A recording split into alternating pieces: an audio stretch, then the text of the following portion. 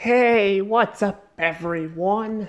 This is Rose here. I'm back with more videos. And you might be looking at the thumbnail here and seeing that it's a little bit different. Well, that's because I now know how to copy the the photos to the camera now. But I having to take a picture of them on the screen. Now, unfortunately, it still doesn't look great because, you know, the top of the phone where the timer and stuff is at, it's still on there.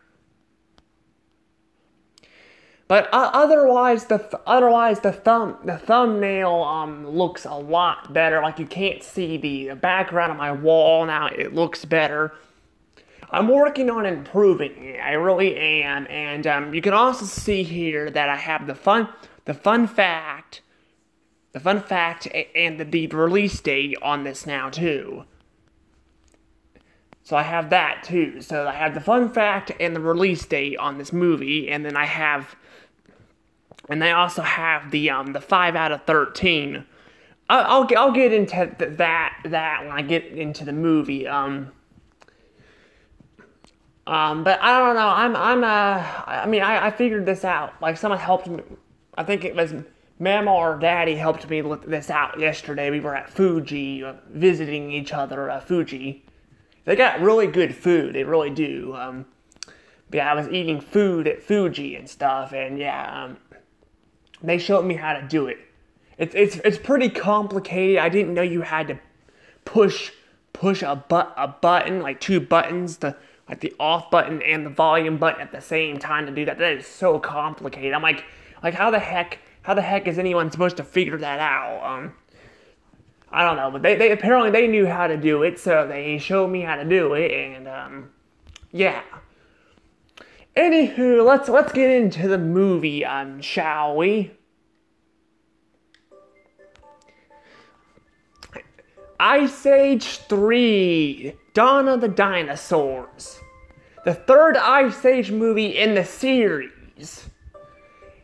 And there are so many dinosaurs. There were so many dinosaurs at one point in time. But of course, a meteor, as they say, wiped out the dinosaurs. But back then, there were many different types of dinosaurs. There were T-Rexes, Brontosauruses. There were many different types. They're very long names and confusing names, I gotta tell you. Yeah, I'm not sure why scientists decide to give dinosaurs long names for, but they do. Anywho, let's talk about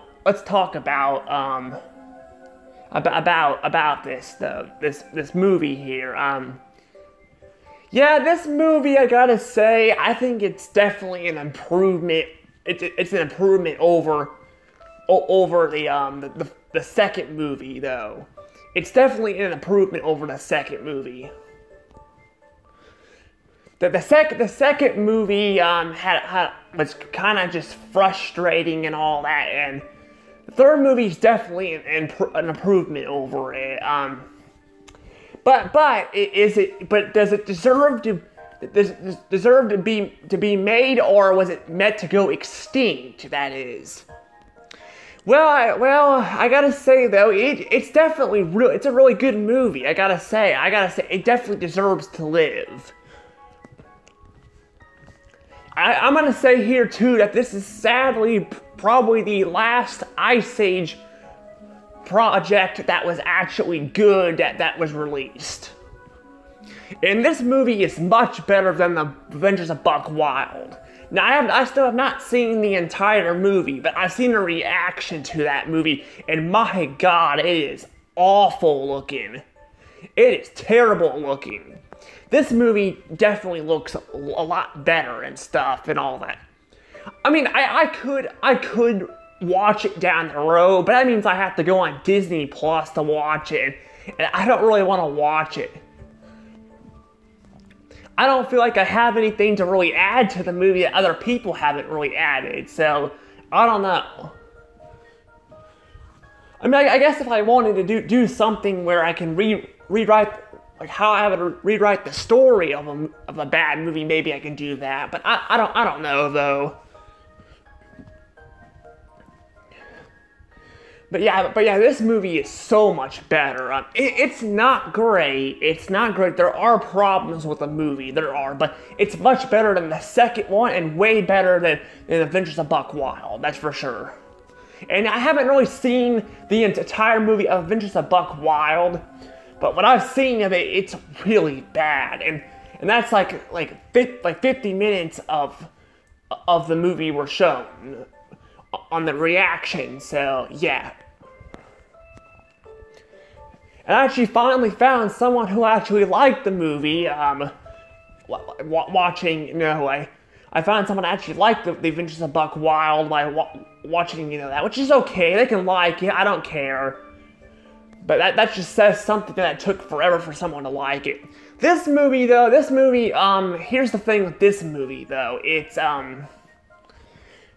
now, unlike Adventures of Buck Wild, where everyone hates it except that one person, which again I'm fine with, that's their opinion, if they like it, that's fine. But like, here's the thing with this movie though. This movie is actually kind of split.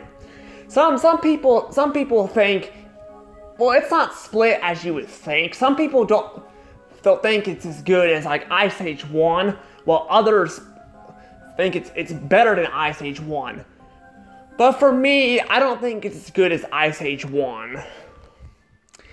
The biggest thing with this movie, though, that makes it, you know, good is Buck Wild himself. He's the best part of this movie. He is. And they do fix Crash and Eddie and Ellie. They make them more likable characters. I really like Crash and Eddie in this movie. They're much better than they were.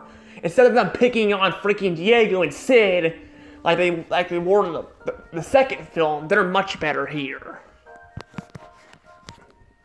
They're much better here. But they're much better though, and yeah, they're much better, and you know, a lot of the characters are really likable, all but one. One character though is not very he's not very likable in this movie, and that's Manny. Manny, they kind of dumbed down his character, but they kind of dumbed him down. They made him kind of more stupid.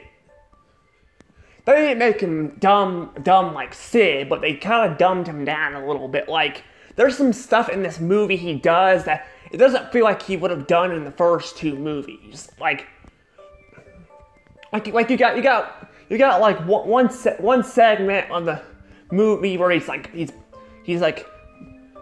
guys don't talk about guy problems. They just punch him on the shoulder and stuff. And Ellie's like, that's stupid. And I agree with Ellie. That's just stupid.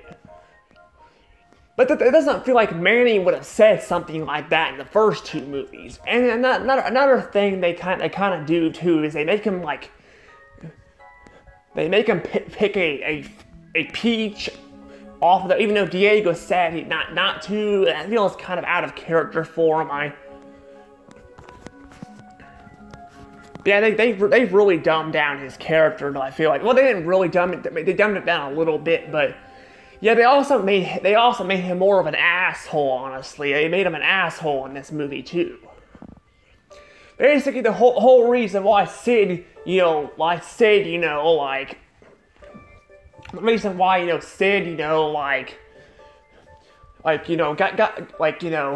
kept the eggs and stuff. And I mean, I guess to be fair here, if he didn't keep the eggs and he took them back, basically, if he took them back, then, then we wouldn't have the other world to explore, and we wouldn't have met the character Buck Wild.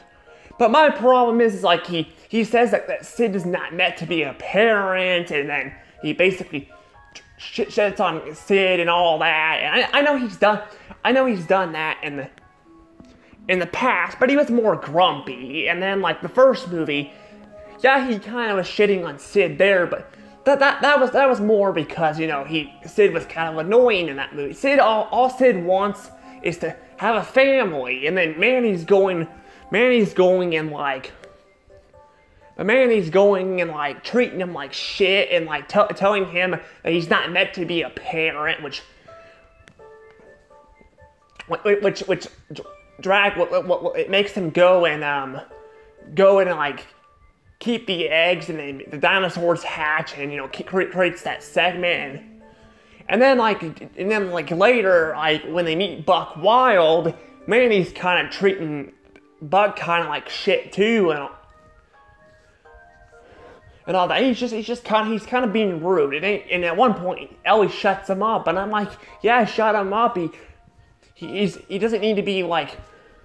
I mean, Buck's trying to tell a story here, and then like, I mean, even if it's fake or something, I mean, you can't just treat your friends like that.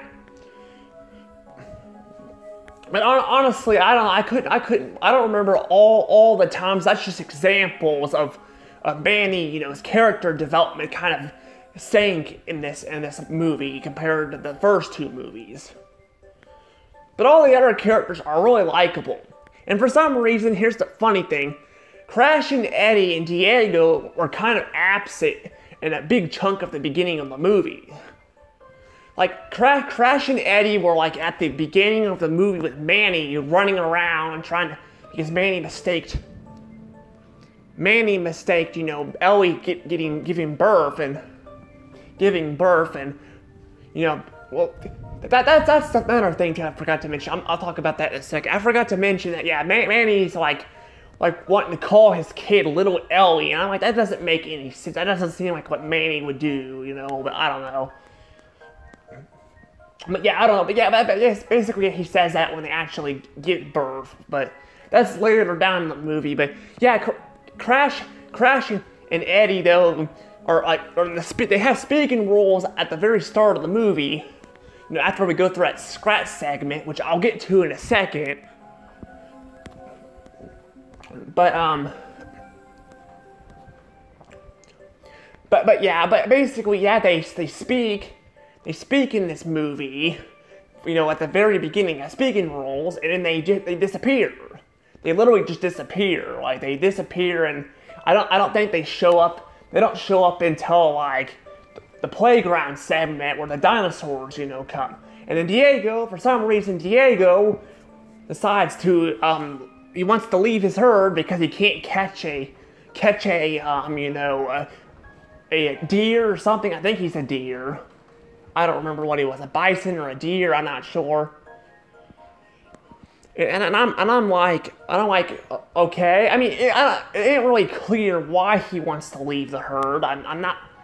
I mean, they did state that he wanted to leave it because he didn't want to, because Manny's changed or something. But I don't know. I don't really get why he wanted to leave the herd. He just wanted to leave just because. I mean, and it doesn't matter because then he shows back up in the Lost World. He shows back up there, and I'm just like, well, what's the point of all of that? I don't know. I don't get it. I'm just like, I don't get it at all. Right? Why they even needed to do that? But yeah, there are some problems in this movie. But again, Buck Wild is definitely the highlight of the movie.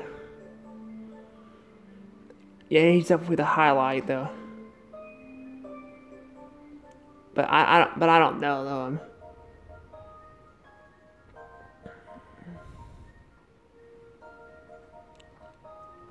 But yeah, I'm just, I don't know, though. But yeah, there are a lot of, you know, good stuff in the movie, like a lot of adult jokes. Yeah, I was looking at my paper, trying to figure out kind of some stuff here, but I don't know. But yeah, because I think I kind of wrote some of this stuff kind of fast and realized I spelled some of it wrong.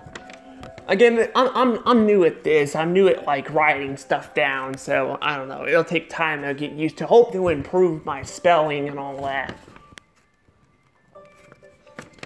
but yeah, there are a lot of adult jokes. There's one segment, this is really funny, but there's one segment where like Sid is like trying to milk a yak or something, a prehistoric yak. And I don't want to go into too much detail, but it's pretty funny. It actually confused me. I'm like, wait a minute, did he do the peck thing where he went for the pecs of the act? You know, because males have pecs, you know, while females have breasts. Or did he go for the? I think what the writers were trying to do, they were trying to go for the you know, below part, you know what men have, you know, the below, you know, part. I'm not gonna go into too much detail there, but it's a pretty funny joke. It really is. Kids aren't gonna get the joke, but adults will. But also, here's the thing too. I finally figured out what number 1 said on my list. I forgot what it said, but now I remember. When I was looking for this movie on DVD, on Blu-ray, I found this one right off the bat. Like, it took me only a second to find it, which is a new record and probably the fastest I'll ever find my movies because I got so many of them. But I literally found it in a second. I know it's kind of funny, I'm just bringing that up, but it's true. I found that one by, like, really fast. I don't even think it was a second, because as soon as I looked at the Blu-rays on the shelf, I found it right in front of my eyes when I was going to look for it. It was literally right in front of my eyes when I was going to look up there. So I found it really fast. I didn't have to scroll or anything. I found it, which is really funny.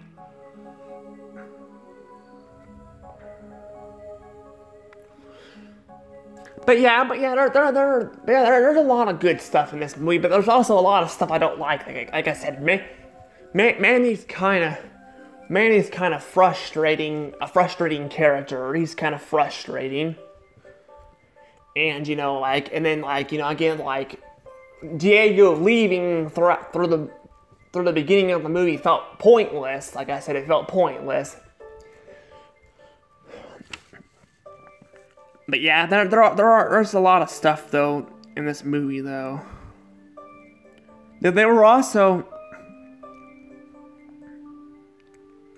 They were also in the Lost World, when they got to the Lost World, which took the movie about like, I think 20 or 30 minutes to get to the Lost World, but they apparently encounter a Stegosaurus. I think it's a Stegosaurus. It looks like one, because I think Stegosauruses have those spiky ball tails. I thought those were plant eaters, but I guess not.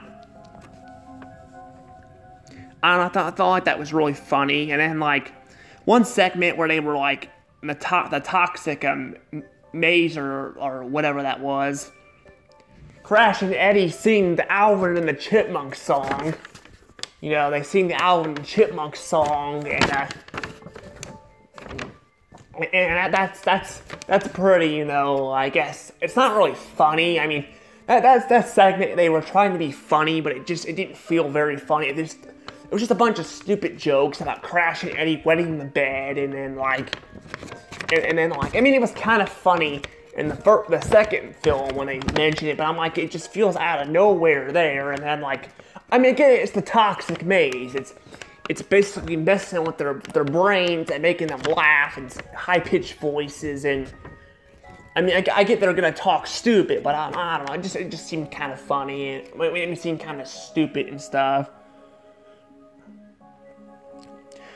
Also, this movie also has another fall on it. This time it's a lava fall. So this is the third Ice Age movie in a row to have. Well, there's only 3 Ice Age movies at this point, but you know, to have a waterfall like setting. The first film had a waterfall that came down from rocks above. Like, you know, at the segment where like where like the humans were at and stuff, and then that woman jumped off of it. And then there's the second one had a waterfall where the glacier was bursting and all that, and the chunks of ice were falling off of it. That was a waterfall. And then the third movie has a segment where Sid is about to fall, and it shows a lava fall. That was actually their destiny of the movie, was to go to the lava falls. So it's really funny how, I don't think the writers were intending to that, but that's really funny. It's funny that they're doing that. I find that really funny how all three Ice Age movies had a waterfall or something like that.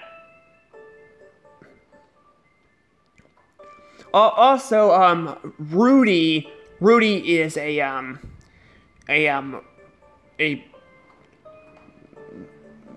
Barney-ox or whatever. I don't know how to pronounce it. It's like Barney-ox. I don't know how to pronounce that. Again, dinosaur names are hard to pronounce, but he's basically, I used to think he was a duck-billed dinosaur because I watched Go Diego Go, and all that when I was younger. I still watch, still think Go Diego Go is a good show. I mean,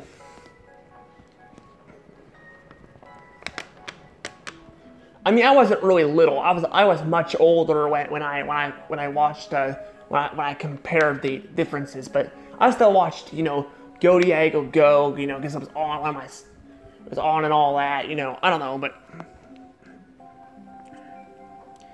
I found that pretty funny though. But yeah, that's what it's called. That's what it's called. I think.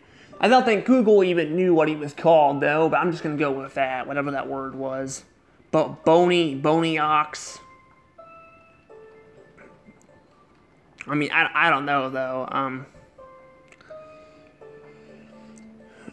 But yeah, this movie's got a lot of neat details in it, and it's pretty good, honestly. But yeah, I figured now that I got all the stuff I wanted to point out in the movie. Let's actually talk about the movie. I've already talked about it a little bit, about the beginning and stuff, about Diego and Manny and all that, but let's talk about some stuff I actually really like about the movie. Again, I said Buck Wild was my favorite part of the movie, and I especially like his backstory, and that's the part where Manny confuses it as a phony story. I get Buck's kind of a crazy character, but I still think it's kind of rude that Manny would accuse his story of being fake or something. But I don't know though. I don't really know. But yeah, I don't know though. But yeah, I do really like his I do really like his backstory though. I do really like it. Because basically we learn about his about how he got his eye patch and all that, which is pretty cool.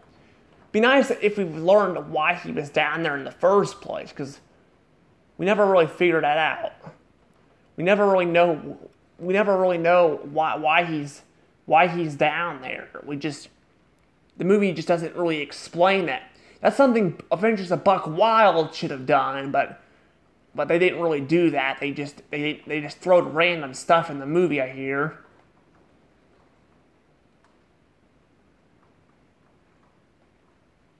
Yeah, I don't know though.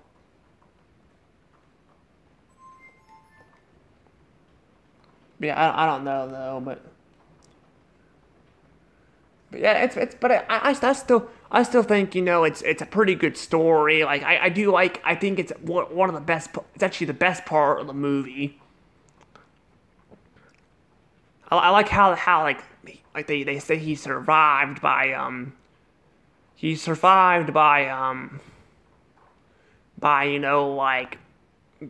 swinging on Rudy's gunky thing on the back of his throat, which is gross. I agree with Crash Andy, it's gross, but it's still pretty cool.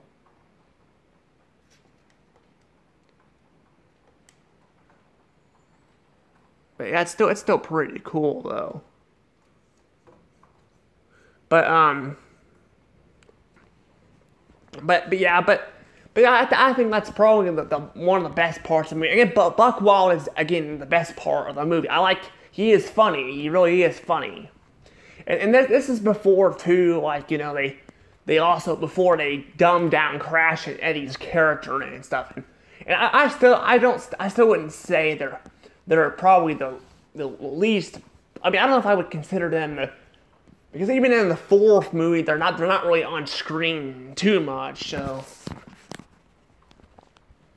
I don't know if you would. I don't know if we would really consider them to be the worst, but I still think them getting dumbed down was kind of stupid because there's not really any jokes you can tell of them.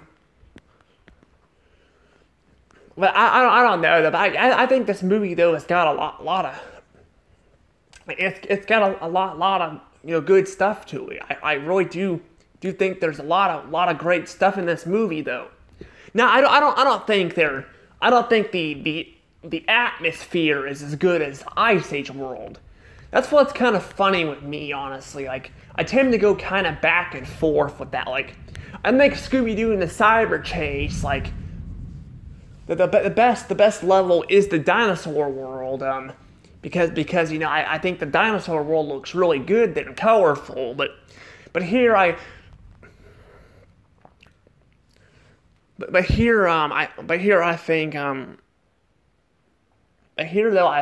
you know, I think the Ice Age World's better. So I think the second movie has a better, you know, it has a better, you know, atmosphere. I feel like their goal is better. Like, they're trying to get to the boat and all that. But I think overall, I think that the characters are better here. And in a way, I think this film is much better than it's much better than the second films, you know, like characters and stuff. But I should probably also talk about, you know, the Scrat segments, because why not? They're the highlight of the movie. They're the highlight of the movie and stuff, you know, and I figured I should talk about the Scrat segments. And the Scrat segments are actually not as good as they were on the first two films. They're really not. I don't think they're as good as they were in the first two films. Now, to be fair here, in the first film, Scrat didn't have too many segments with them, but I think, like, you know, him, you know, turning his acorn into popcorn was funny, and then the segment at the beginning and the end were really funny. But the second one had, you know, him trying to get his acorn back, and here they pair him up with a love interest. Now they don't keep his love interest. They don't keep it, which is good. I'm glad they didn't freaking pair him up with it, because sometimes cartoons do that and movies do that. They like cartoon shows and movies like to pair up with people with toxic relationships because they think it's funny. I'm so glad they didn't do that here. However, here's the thing, the freaking Scrat loses his acorn again in this movie, but this is probably the worst movie he loses his acorn in. It's the absolute worst. You may be wondering, like, why is it the worst? Because didn't Scrat lose his acorn in all the films? Yes, he did. He did lose his acorn in the other films. The reason why this one is the worst is because this one, unlike the other ones, has the Scrat-ette segments, you know, where he's with Scrat-ette and all that, and I'm rooting for this bitch to freaking lose because she freaking, like, you know, treats Scrat like crap all the time, and I want her to lose, and then they give her the acorn. I think they reward her for being a freaking bitch to Scrat. I mean, it is funny when he ditches Scrat-ette for the acorn, but it's not funny when he loses it and she gets it. I think what they should have done is, like, I mean, I don't think Scrat should lose his acorn at all, but at this point, because it's like the third movie. But I think at least if they're going to make him lose his acorn, they should make it where she doesn't get it back either. It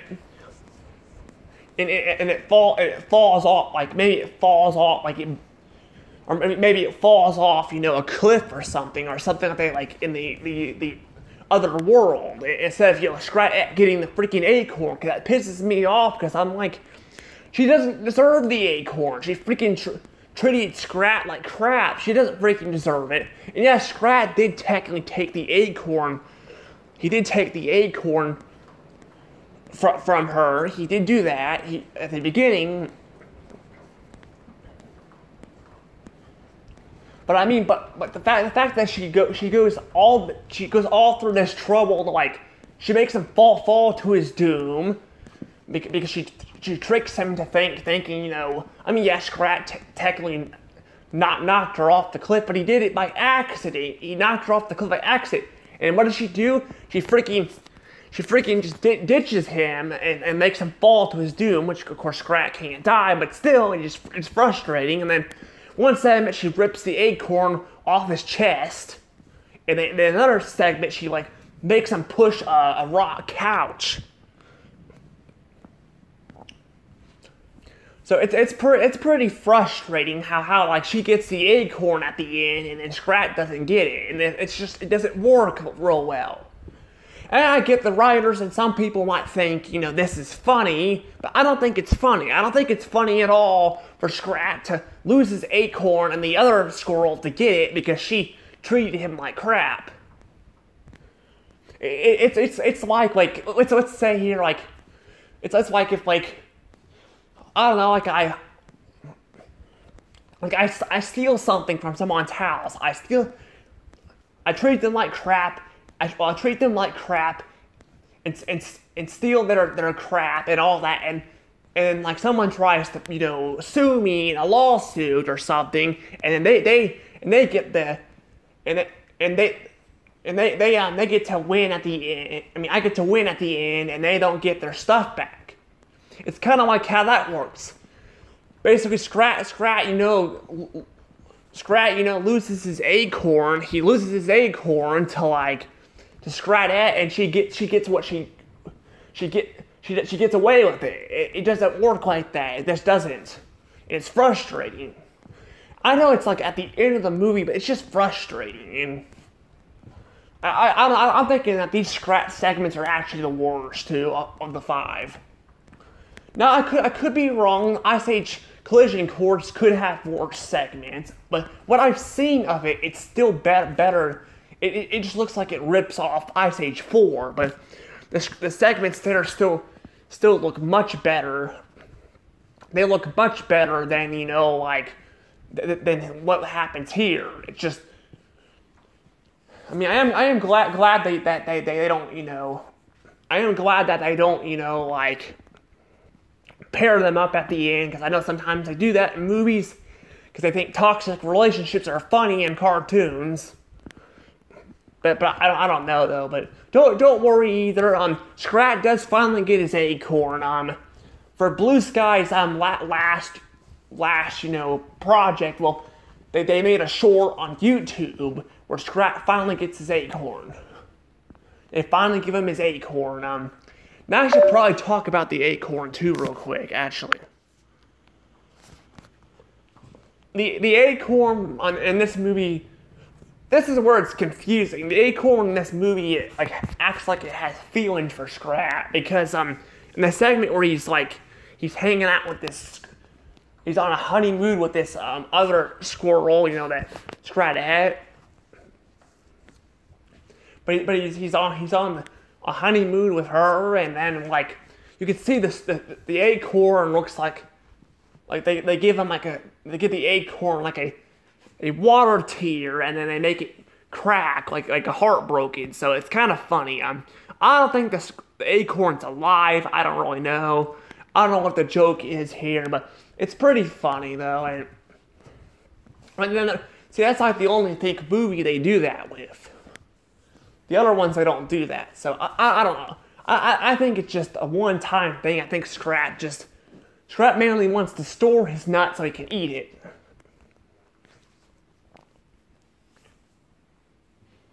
But I don't know though. I really don't know. Yeah, I don't know. But I don't know. There's not really a lot else to talk about. I guess I could point out real quick the number thing. That 5/13. That's telling me how many movies out of what I have left. So you guys can see I'm on the fifth Blue Sky film. That's what I'm on. So you guys know that. So you guys can see what numbered movie I'm on.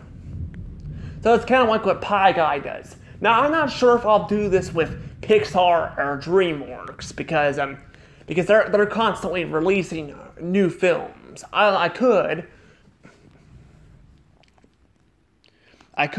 do it.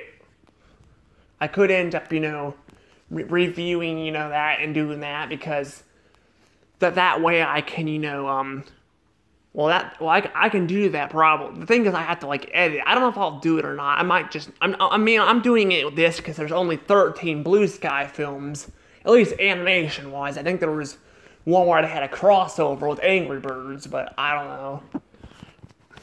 But there are other films for Blue Sky, but for animation wise, yeah, this is the only one. I will think about it. Anywho, I don't know if there's really anything else to talk about. I guess I could talk about the fun fact, because on the 3D version of this film, if you watch it, it has a different intro. It has a more Ice Agey intro, which is really odd. I'm not sure why they didn't do it with the other films too. With the other versions of the film, but it's pretty nice to see an Ice Age version with the pine trees and all that in the background. But you have to have the 3D version of that, I think, to see that. So I don't know. Anywho, I'm gonna let this go. See you guys later. Oh wait, real quick, I forgot one more thing. I have to give this a score. I don't know how I forgot about that. Sorry, there's just a lot to talk about. I'm sorry, I forgot about this. But for score wise, what kind of score will I give this film? Well, this film is better than the second one, but I don't think it's as good as the first film.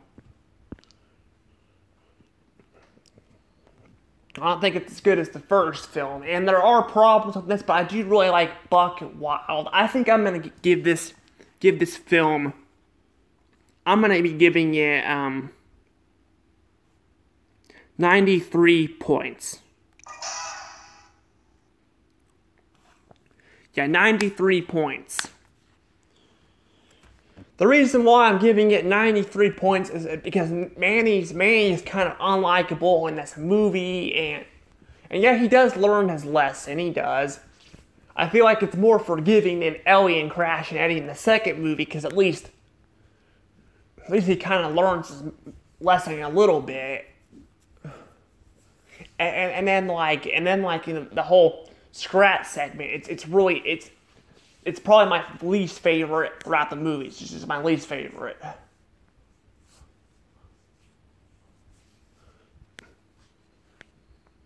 But yeah, it's my least favorite out of all 5 films. Maybe 5. I don't know.